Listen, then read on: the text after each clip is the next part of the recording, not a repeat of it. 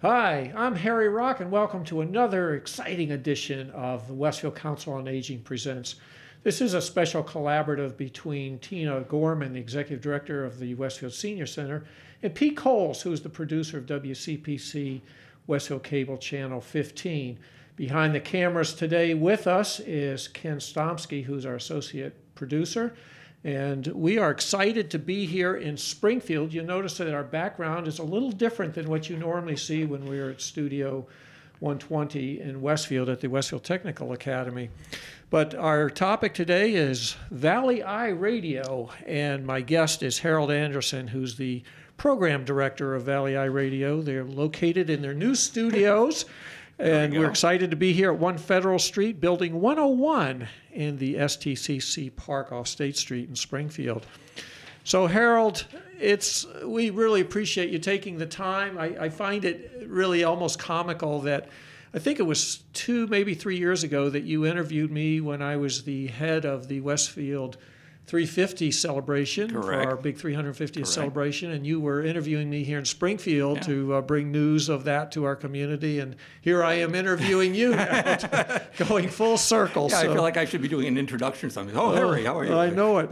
So, I always like to get started just to let our viewers know as far as, because they don't know who you are and where you've come from, but where'd you grow up and where'd you go to school and how'd you get involved in radio? Well, I am a lifelong resident here of the Pioneer Valley. I was born in Springfield. Oh, okay. My parents they came from elsewhere. My father came from Illinois, and my mother came from Spain. Wow. And they met here. Actually, my father came here because his brother, who happened to be my uncle, of course, was mayor of Springfield at the time. Who is that? Alban Anderson, my back in the 1940s. Wow. So he was looking for a job, and he thought he'd come over here. And he decided that he was going to try to find a job, see if that works. And then he decided to go back to school to kind of redo things. And while he was at school, he decided to join a pen pal kind of a situation. Well, at the time, my mother, who was in Spain, I said, she was working for an electronics firm. And she was told by her boss to learn English. Okay. So her brother thought that it'd be a great thing if she got a pen pal. So to make a long story short, they met, and so we stayed in Springfield, and I was born in Springfield, and went to local schools, and went to high school at Cathedral High School.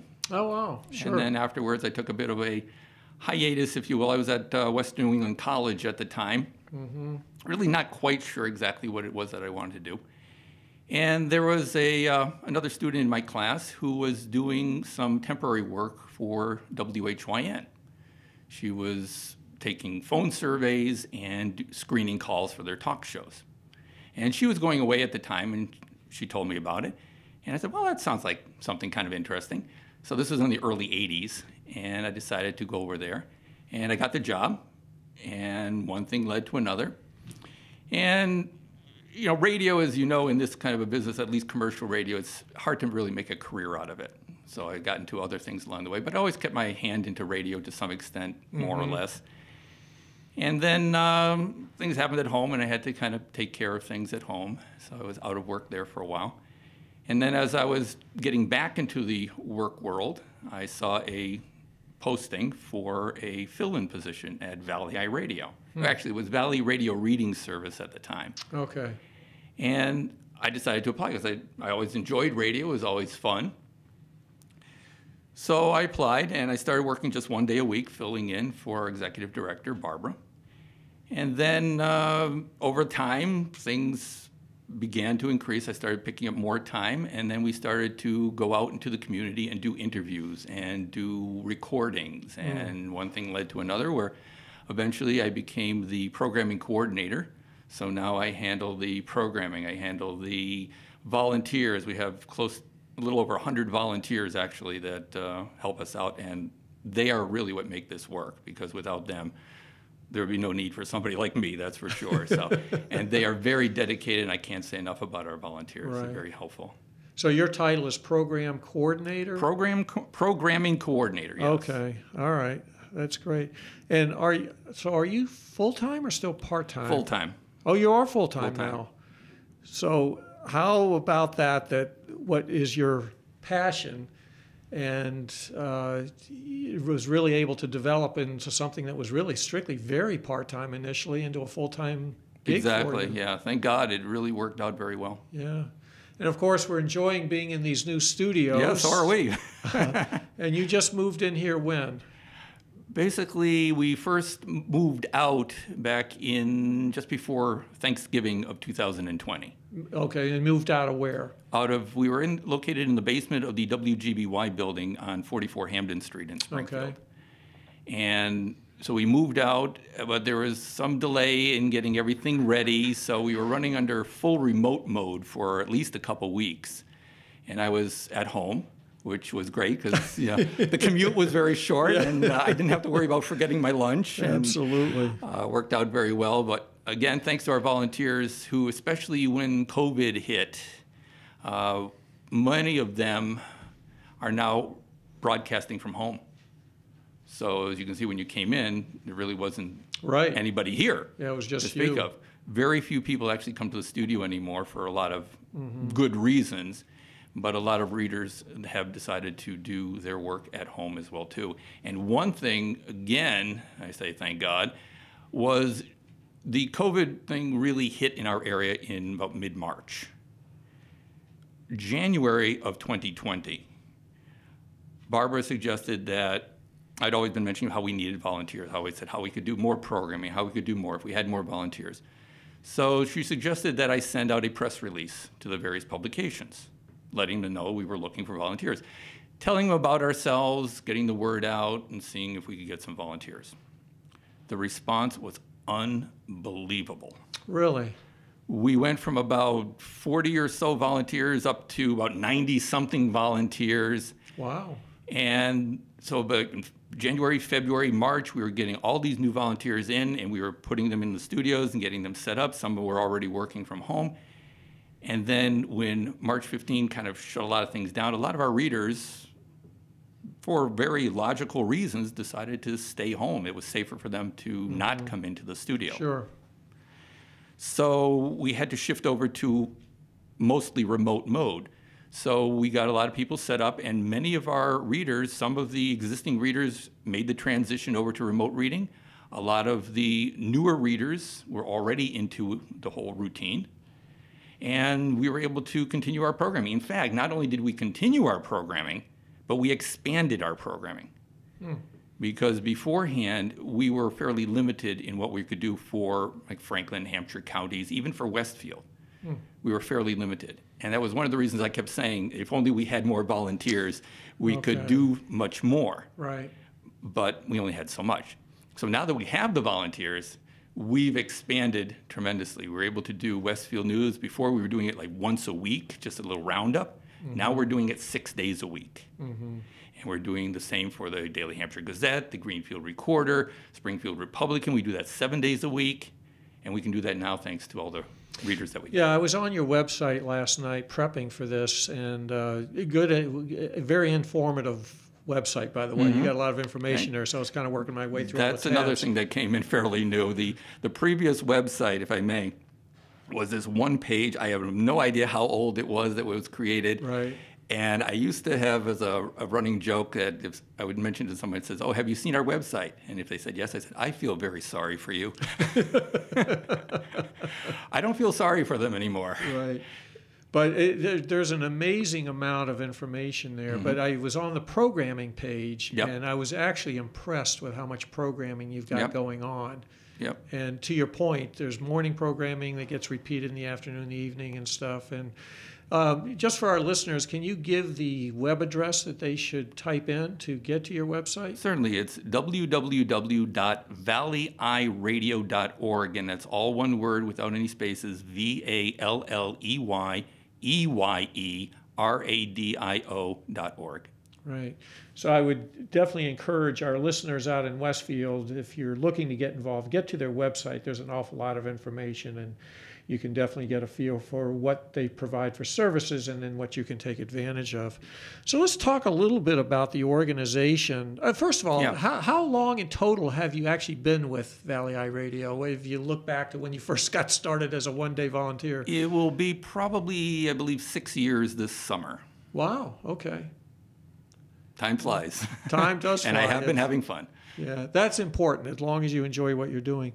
So let's talk about the organization. As I understand, Valley Eye Radio is a 501c3 nonprofit That is organization. correct. Is that correct? That is correct. Didn't start out that way. It started out back in 1979, just a few people getting together, realizing that the idea of accessible programming was something that was very important because our main focus is providing accessible readings from newspapers, publications, generally geared towards those who are blind, visually impaired, those that have some other kind of health condition or disability that makes it difficult for them to independently process print information for themselves. Somebody might have Parkinson's or brain trauma or just heart arthritis or something. They just can't hold a newspaper anymore.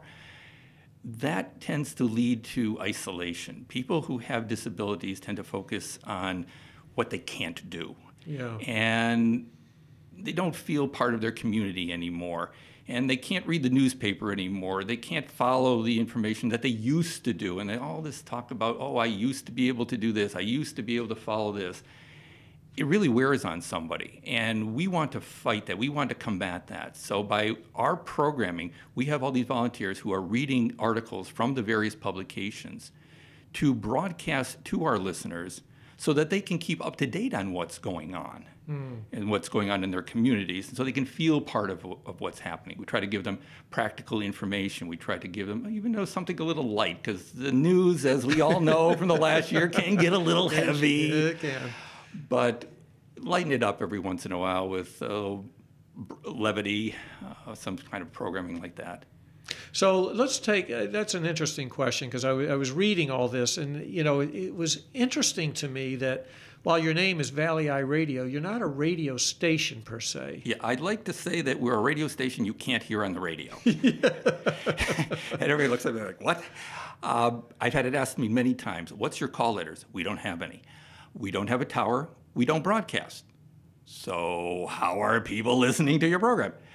Traditionally, the way that people would listen to our program is that we broadcast piggybacking off of some existing radio stations. Okay. So there's WFCR 88.5, the WTCC 90.3, there's WHAI 88.3. They, if you were to listen to them on your traditional radio, what you're listening to is their main signal. What you're not hearing are these frequencies just off the main signal, which we call sidebands. But the FCC allows them to give nonprofits like ourselves access to those sidebands to carry our programming. Again, you can't hear it on a traditional radio. But what we do is we have someone create radios for us that are specifically tuned to that sideband frequency so that all somebody has to do is turn the radio on and they would listen to Valley Eye Radio. So are they actually picking up the radio frequency? The sideband frequency, correct. It is Wow. specifically tuned to that sideband frequency Wow. so that they can listen to Valley Eye Radio at that time. That was a traditional way of doing it. The problem is, as many people know, and especially many people in Westfield know, there are places where the radio reception is not exactly that good. It is an FM signal, so it is line of sight, which means that from the tower directly to the person. So if there is a hill or there is a large building or you're in a large complex, and especially if you're talking about our target audience, many of them can be located in assisted living facilities or they can be located in large buildings, which is great if you're on, say, the north side of the building and the signal's coming from the north, but your friend who needs our signal is off on the south side of the building. The signal's not getting through the building very well. So there were areas in which we would have difficulty providing service for someone. So when someone would call requesting a radio, we have a gentleman, Dick Hurdle, who does some analysis for us, computer analysis, very detailed. And he'll be able to determine for anyone's given location the strength of the signal there. So we'll determine which signal is best for them and if it's a strong enough signal. If it is, then we have the radios here that we can provide them to listen to Valley Eye Radio. Now, all the radios are programmed to different frequencies, or can you program any frequency into any radio? It's a one-trick pony. Okay. It's only set to that particular frequency for Valley Eye Radio. So if someone lives in Springfield or Westfield, let's say, and they're able to listen to Valley Eye Radio with the radio, and they move to Greenfield, it's not going to work. They would have to get a new radio if they were going to do that. I see. Got it. Great. So, but that presented a lot of problems. As I'd mentioned to you, especially with Westfield, true story, because part of my duties is also handling the new radios. If someone calls up requesting a radio for our service, generally they're dealing with me. And when anyone would call from the Westfield area and they would say that they were looking for a radio, I immediately went into my "what are we going to try if this doesn't work" speech. Because I knew that the track record of Westfield in most of the areas that we had dealt with wasn't very good as far as getting our service. So that was always a bit of a problem, a limitation, if you will, and being able to serve. Because we knew the people were out there. We knew we could serve these people. I had a couple people on my list that were from Westfield, and I had to put a little X down. Sorry, we can't provide you with service. Wow. But since then, we've been looking into other ways of distributing our program, one of which is through some cable access stations. And we're very proud to say that Westfield Cable Access is one of those stations that carries Valley Eye Radio. On their community bulletin board, anyone with proper vision or vision can see the community bulletin board, but what you're listening to is Valley Eye Radio. And as soon as that happened, I got to my list and I looked up those people that I had X'd off from Westfield, and I called them up and I said, "Guess what? You can listen to us now." Right. So it was very helpful. And since then, we've also expanded assisted living facilities. I mentioned how that was difficult getting our signal into them as well, too. Glen Meadow and Long Meadow, they have an internal communication system, and one of their channels is Valley Eye Radio. So then they can listen to us as well. So we're looking into other options as well, too, for what we can do to expand even further. There are other things we are currently in the works on, but we're very excited with what we're able to do, because one of the saddest things that I've encountered in the time that I've been here at Valley Eye Radio is two things. One, when people have not heard about us, I get people that when I tell them what I do or about Valley Eye Radio, and the reaction is, "Oh, if I had known about you, my mother, my grandmother, or my friend would have loved this." Oh. And then the other one is when I had to X somebody off. And you get a number of people calling up, and there's the check marks and there's the X's, and that bothered me. Yeah. So now we're able to do more than we could before, and that is very, very nice. So, is there a charge for these radios, or are they free? No, Valley Eye Radio, there is no charge for our service. We are a free service. In fact, we're one of 6 affiliates in what's known as MAIN, M-A-I-N, the Massachusetts Audio Information Network. We cover Hamden, Franklin, and Hampshire counties. We are a free service. There is no subscription fee. There's no annual fee. There's none of that. The radios themselves, when we do give out a radio to someone, we do request a donation of $65. Okay. But it is a request. It's not a requirement. If someone is interested in giving a donation, but 65 is a bit much, fine. They want to give us 20? That's fine. True story. I was delivering a radio to a gentleman, and I explained about this, and I mentioned about all that. And he told me, he says, "Well, basically, I have nothing." And my response to him was, "Here's your radio." Wow.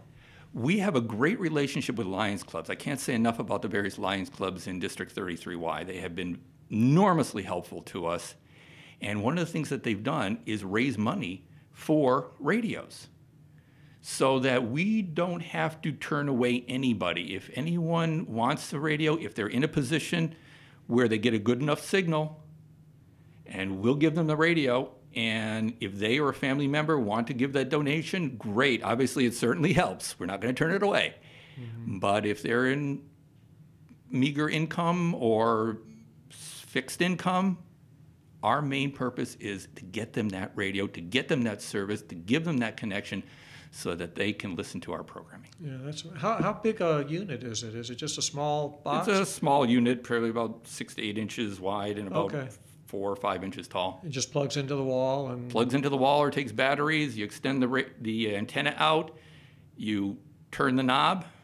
That's it. It's also the volume knob. So you just sounds like a bring it up. large old-fashioned transistor radio. Yeah, well, you have to think about it as well too, because we're dealing with a lot of people that have Right. some physical limitations Sure. or visual limitations. Right. So the easier we can make it on people, Absolutely. the better off it is for everyone. How many total communities are you serving? Well, all of them in those 3 counties. How many are there depends obviously, or has depended upon the radio reception so far. Okay. So we're still working on that in many areas. The website, which is a brand new website, the website we had before, as I had mentioned to you, I think before we went on the air, that I would mention to somebody that says, have you seen our website? And if they said yes, my response to them was, gee, I'm really sorry for you. It was a one-pager that somebody did many, many years ago and was very, very limited. Let's be very kind about it, and we'll phrase it that way. Right.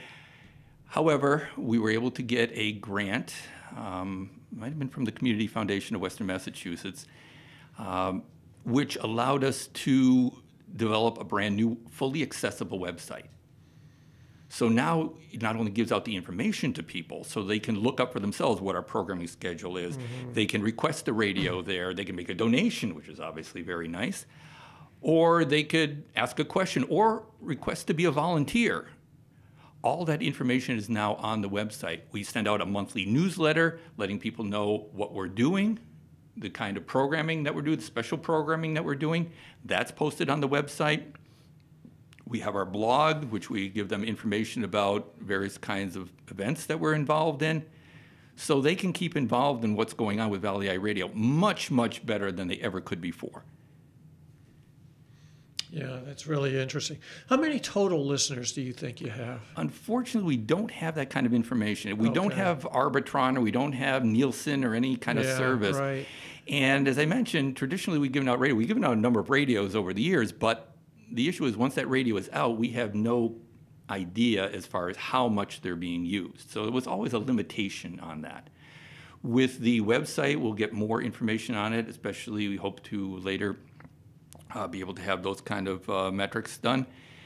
And now we've also, with the expansion out into the cable access and into Glen Meadow, as I mentioned, obviously the availability is much more than it ever was before. You know, I'm going to address this question to our producer and my associate producer. They are not on a mic, so if one of you can kind of give me a sense Some of it. of us I know are that on a Westfield mic. Community Programming Channel, WCPC 15, is both channel 12 and 15. Yes. Now on 15, we're able to stream live off the website, off the city. Can people, and I know that Valley Eye Radio is on channel 12, if I'm not mistaken. You're correct. As of right now, Channel 12 is only on Comcast cable, but I have a directive from the mayor to make that streaming as well. So that's in the works to get built out. So people will be able to stream live from channel 12? Correct. Okay. Correct. But not yet. But not yet. Okay, that's good to know. So we'll be Yeah. able to, I'm always interested in how can we expand our broadcast Oh, yeah. window in Westfield. We like to be what the Massachusetts Commission for the Blind Commissioner referred to as hyper-local, which is that is our focus. So generally speaking, I mean, granted that things have changed in the last year or so with a lot of information needed on COVID and national news, but generally speaking, our focus is on the local news, the local community news. We figured that with national news, a lot of people, a lot of our listeners, they'll also listen to cable or they'll listen to other news sources. They can get the national news. What they're not getting largely is our programming. The Westfield News, the Springfield Republican, the various magazines. They're very hard for them to do. Some of this you might be able to get online, some of the major magazines perhaps, but you're going to have to go online. You're going to have to navigate through all of the different screens and such, which is a bit of a challenge, especially if you're physically or visually Right. impaired in some fashion. So this way, again, we try to make it as easy as possible. We read the basic articles from the various publications. They can find out on our schedule when that's coming up, and they can listen in. We're hoping in the future to be able to have podcasting as well, too, which will allow people to listen to the various programs when they want to listen to it, and that's another future advancement we're hoping to bring about. So when you look at your program schedule, so in Westfield, you've got programs being read during in the morning and then also in the evening and stuff. When people turn it on, there's gaps of dead air as well when there's no programming. Is that correct? Or is there programming going 24/7? Programming is 24/7, 365. Wow. And so no matter when they turn it on? No matter when they turn it on, they will hear programming. Most all of the programming is our own locally produced programming. It used to be years ago, and this is another improvement that has happened over the last few years. We had a system where I had a programming software that was not built for a radio station, honestly. It was built for a DJ. It had 10 slots, and when those 10 slots, unless I was there to keep feeding the slots with various other kinds of programming, that would be it. It would end. So what happened is, as I mentioned, there are 6 affiliates in the main Massachusetts Audio Information Network. One of them is in South Boston in Marshfield called the Talking Information Center. So what would happen is, when we weren't carrying our programming, we were carrying their programming. Oh, so they would be doing things like your Boston Globe and New York Times and so forth. We still carry some of their programming. We do carry the New York Times that they do. We do carry the Boston Globe. And in the morning, during the week, we carry the Wall Street Journal. But other than that, a good 85% or more of a given week, the entire 7 days, is Valley Eye Radio locally produced programming. Wow. I noticed on the outside wall, outside the studio, that there's a big rack with all different newspapers from the community and stuff. So that's obviously, you're getting those daily, I'm guessing, or? No, it comes from different sources. The Springfield Republican is delivered to us. We are located here in Springfield. The issue had always been, I wanted to really expand and fortify our coverage in other regions as well, too. And it's kind of hard to do because they don't exactly deliver the Greenfield Recorder down to Springfield, Massachusetts. Yeah, okay, right. So we can't pick it up. So what we were doing is getting the information online. And I was doing a lot of clip and paste and such of various articles online in order to be able to do a particular programming. We've now expanded to the point where we can get the e-edition, the electronic edition online, and we can compose a file of articles that I send to a reader. They read it, send it back to me. So we have readers all over the Pioneer Valley now who are able to, as I said, read from their own homes. So that has allowed us to expand our programming as well, too. So now we cover pretty much everything that I'm aware of in the Pioneer Valley. There had been a time there were some publications that we still didn't have access to, but with all these new readers that came in, we were able to add them as well to our programming guide. So if there is a local publication, a community publication that is out there, we want to be able to provide it to our listeners. So I wanted to ask you this question. So let's take Westfield. We have the Westfield News, which obviously you're reading. So on any given day, just to give our viewers a sense of what it, and our listeners a sense of what it is they can expect, is a reader reading every article page by page, or are they just picking select articles?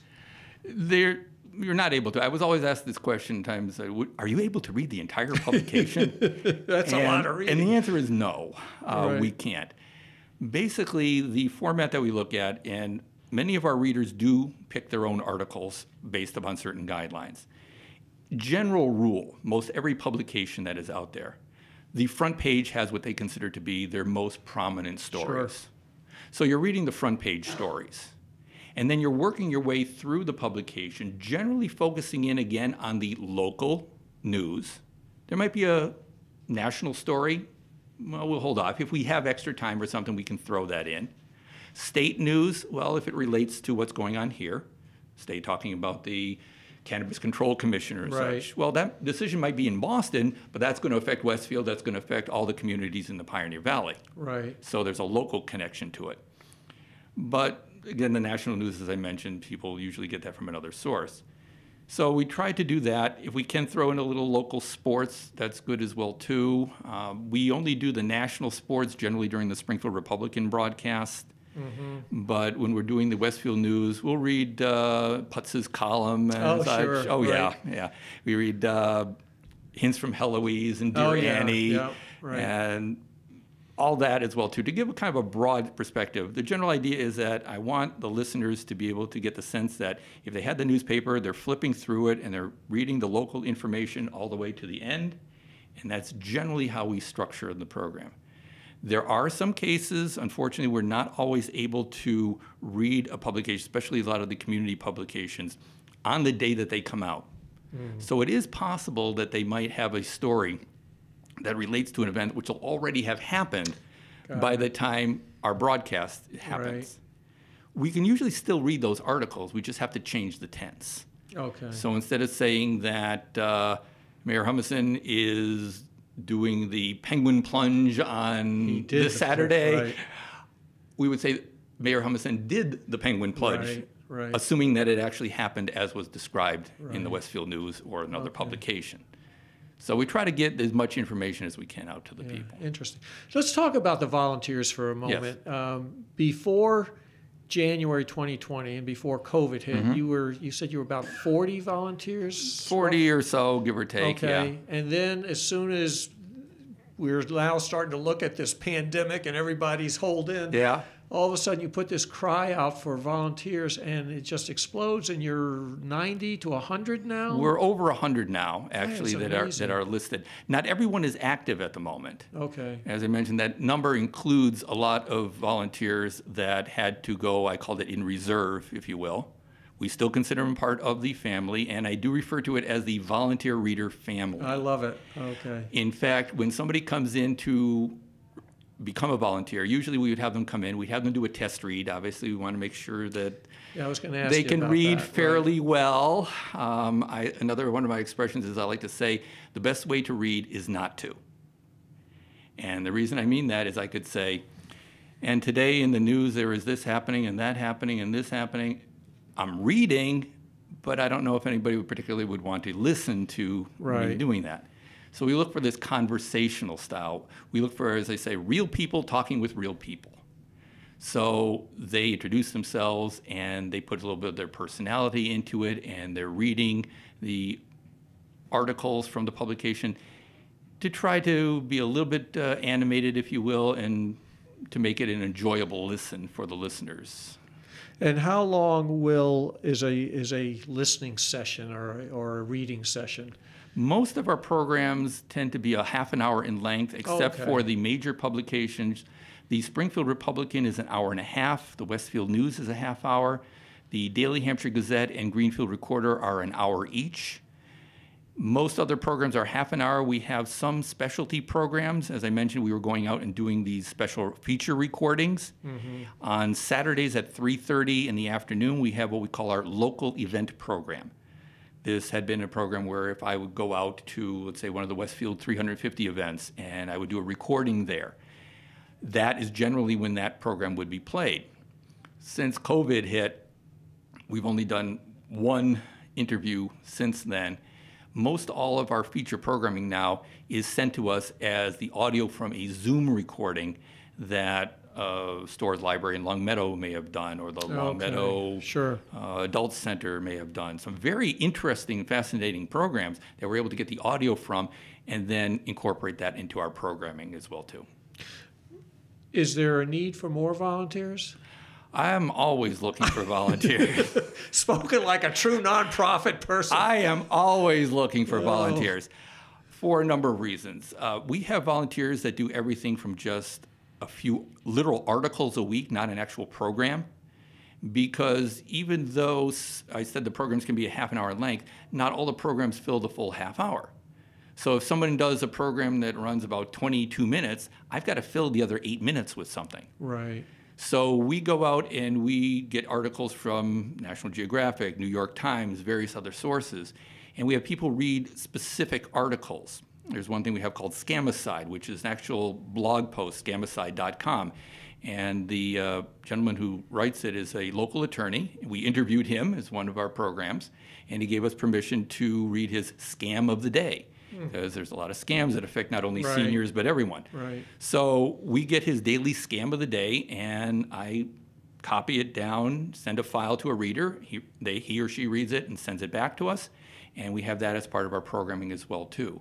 We have a Vet Minute program, a veteran outreach, where a veteran himself reads various publications from military.com and my various gosh. newsletters, Yeah. and that's 7 days a week at 2:30 in the afternoon.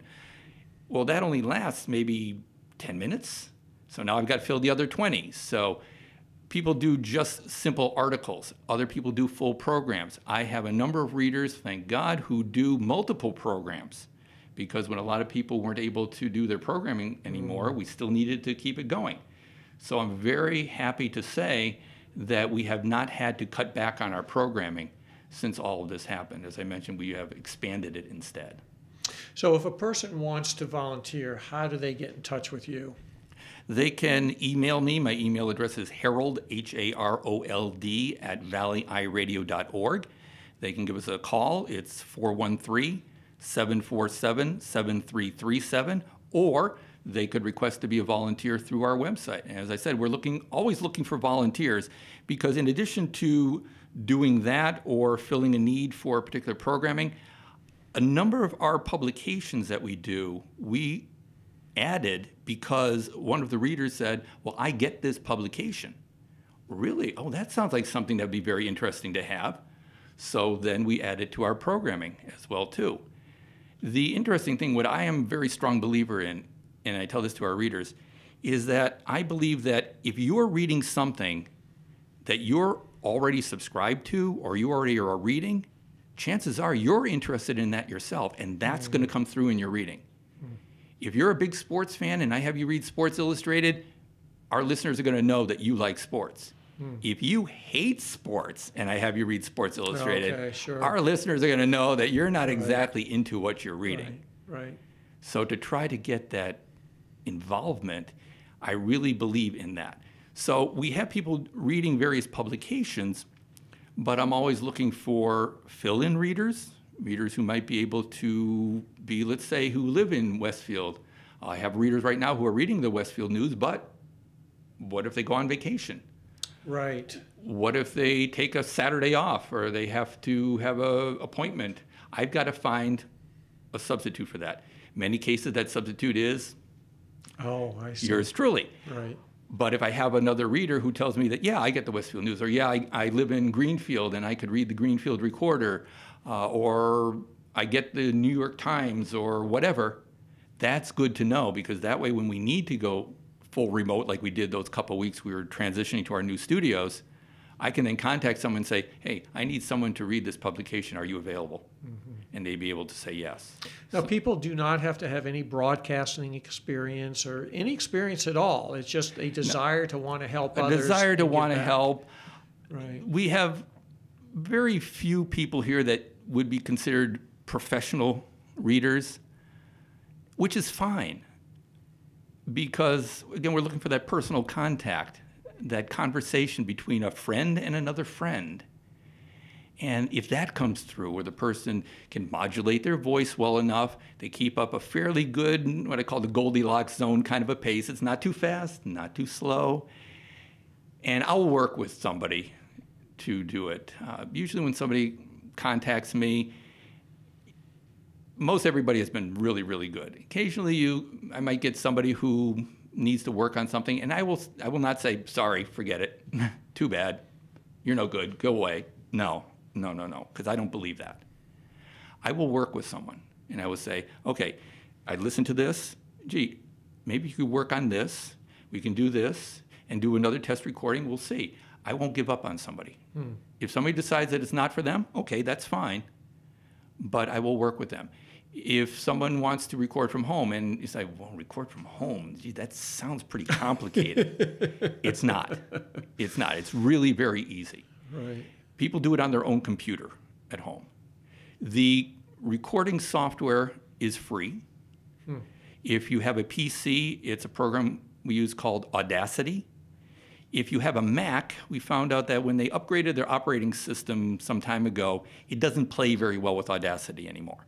But there is a program called Easy Audio Recorder that I've used myself that they can do the recordings using a Mac. The microphone, however, that somebody usually would have to get for themselves, because the microphones that are attached to the computers, generally the track record has not been very good with quality on that. The microphone that we have been using is generally this simple microphone. It comes with its own little tripod and a foam ball like we have here on our microphones, and it costs about $22, $25. You plug it into your USB port and you open up the software and you go for it. And I have gone over the phone with someone step by step and say, okay, you've got Audacity up there. Okay, now you look over here on that part of the screen or something, you see that? And then I will walk them through it. Okay. And help them out. So very easy to deal with. I try to be. And because I know that the volunteers are who we are. And I really value our volunteer family. And just one other thing about using that family is that when they come in to do their test read, or now they're doing a remote test read, they do it at home. If the test read works out well enough, and I believe it's something that we can work with, I don't ask them, okay, would you like to be a volunteer? I say, may we adopt you? Seriously. And I send them the adoption papers, otherwise known as the volunteer information sheet, because I really do believe that it is. Right. They are part of our family now. Yeah. And even if they're not able to do, family, right. even if they're not able to do their recordings because they have to stay home, they have to protect their loved ones and themselves or such, that's fine. They're still part of the family. Yeah. That's just amazing.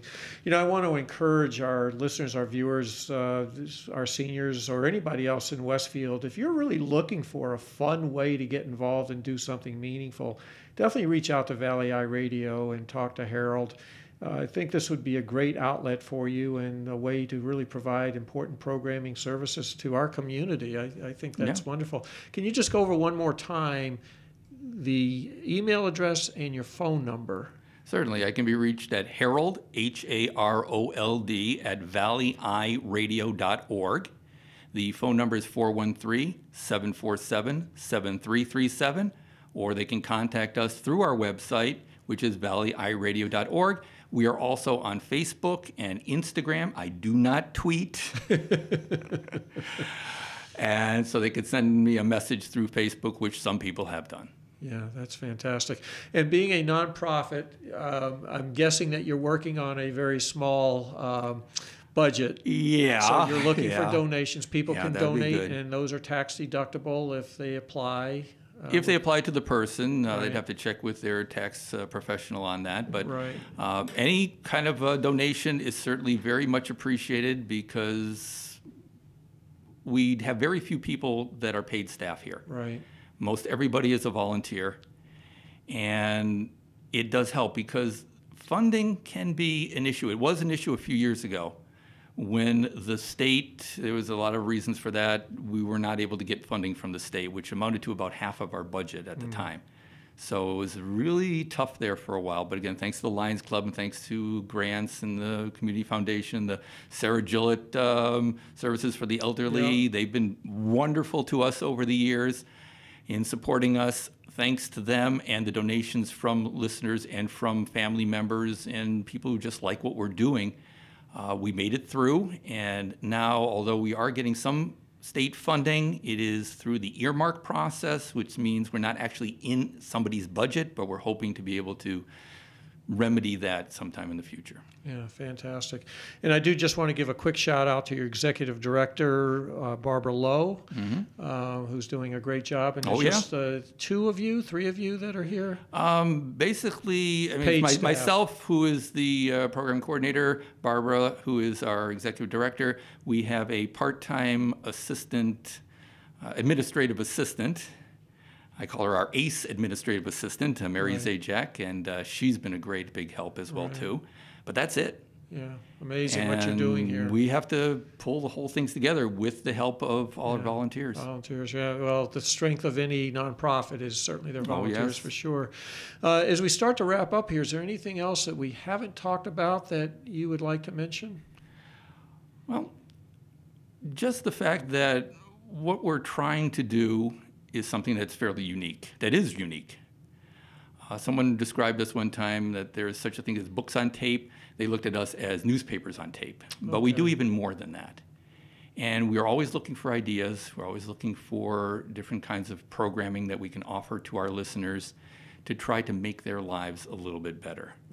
And we appreciate the help of a lot of people that have brought us here to where we are now. And we just need help from people to get the word out, let people know about Valley Eye Radio. That's probably the biggest thing. Unfortunately, with everything that's happened with COVID, a lot of our outreach efforts have been curtailed a bit. I used to go out and do presentations at various organizations, and I'd be able to go out and get the word out and talk to various groups. Wasn't able to do that because the groups weren't meeting anymore. So hopefully maybe we'll be able to do that again. But if you're with a particular group, mention it to your group. If there's something that they might be involved in or want to be involved in. If you know of someone that could use our service who has some sort of a need for accessible programming, contact us, let us know, get the word out so that I don't have to hear again from someone, gee, if we only knew about your service, this person would have loved it, because that is something we're trying to do. Yeah. Well, I do have a gift for you. As you well know, I was the head of the Westfield 350, and one of the things that I'm most proud of, and Ken Stomsky, who's our associate producer here, was also on our committee. He headed up all of our media and our website. But we produced 2 books. One is and I'm thinking, am I getting this, Ken? This is the Westfield history book. We wanted to really try to capture kind of an overview of all of the history of Westfield from 1669. I'm going to give that to you. Thank you. And then also we have a second book that we produced that really captures the essence of the year-long celebration that we did, with everything from the parades to fireworks to lecture series that I know you came over to Westfield for. Yes. Children's carnivals and everything else. I want to give that to you because I got thinking about it. I said, there's some great articles and stories in these books. Very nice. So to mix it up a little bit, some of your readers might be interested that are specifically focused on Westfield, capturing some of the stories that are in there. So now I can get over the disappointment that my raffle ticket wasn't picked at those presentations that I went to. Those raffle tickets, they were a hot commodity, that's for sure. Well, I do want to say thanks to my guest, Harold Anderson, who's the programming coordinator here at Valley Eye Radio. Your passion and your dedication to this work, it really comes through loud and clear. And I just love in nonprofit work that usually the work that we're doing in nonprofits, and I've been in nonprofits my entire life, you do this because you choose to. You want to make a difference, you want to give back, and you want to really help the quality of life within your community. So I want to applaud you and Barbara Lowe, the executive director here, and all of your volunteers for everything that you do. So just kudos to you. So on behalf of Pete Coles, our producer, and Kenny Stomsky, our associate producer, I am Harry Rock. You've been listening to another exciting edition of Westfield Council on Aging Presents. We have been at Valley Eye Radio here at 1 Federal Street in Building 101 in Springfield. Thanks for tuning in. We'll see you on the next show.